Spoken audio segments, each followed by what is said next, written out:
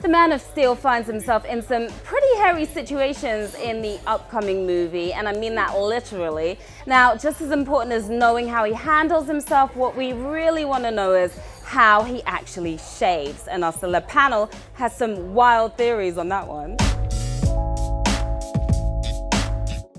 So in the Man of Steel trailer, you will see that Clark Kent, for the first time ever, has facial hair. But then in the next scene, we see him completely clean shaven, the way we know him to be. How does the Man of Steel shave? Kim?